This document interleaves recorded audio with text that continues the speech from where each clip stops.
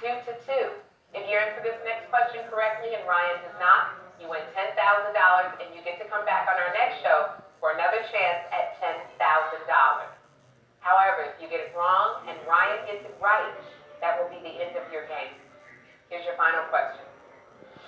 How many innings was the longest Major League Baseball game in history? Was it 18 innings, 26 innings, or 38 innings? Lock in your answer. Chris, what did you pick? Well, I went with 26 innings. 26 innings. Ryan, what did you pick? Like, go big or go home. I said 38 innings. The 38 innings. Seems crazy. Chris, for $10,000, the correct answer is 20